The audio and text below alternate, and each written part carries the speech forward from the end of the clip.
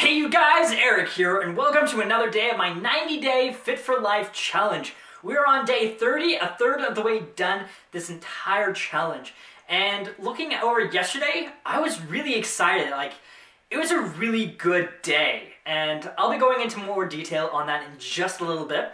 As far as questions go for today, I didn't get any questions to discuss, but I strongly encourage you guys to go and leave a comment down in the comment section below about any questions that you have in mind pertaining to my own journey or just to discuss about health and so on.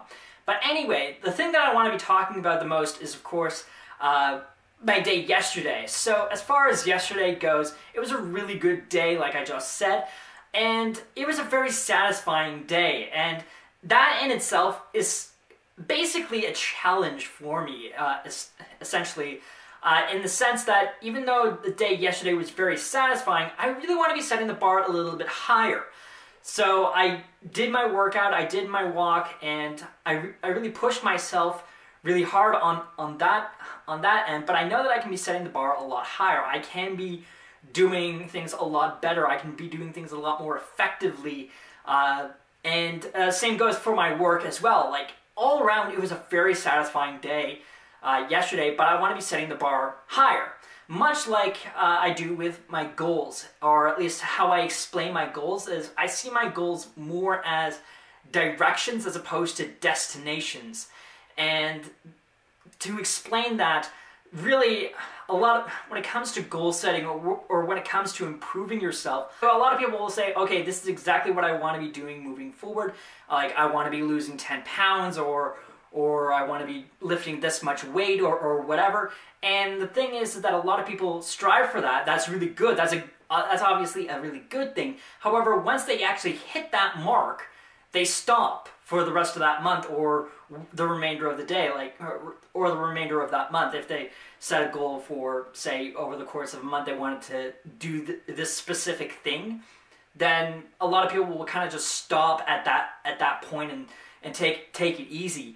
What I'm getting at with that is that way of thinking, it's goal seeing, is that people see goals as sort of destinations in that regard. But for me, I see it more as a direction, in the sense that, okay, well, if I really want to be losing that much weight, then I just want to be losing weight in general, and this number is just a number to represent a sort of a measurement that I can use to measure my progress or to measure my results at the end of the month or whatever amount of time that I give myself.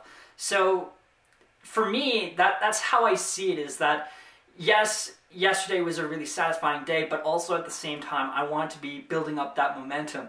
I shouldn't be resting on just that, on those results of getting back up and moving forward with that, because literally this past week has been a huge mess. It has been a really big struggle of me building up my workflow and building up myself to get to this point.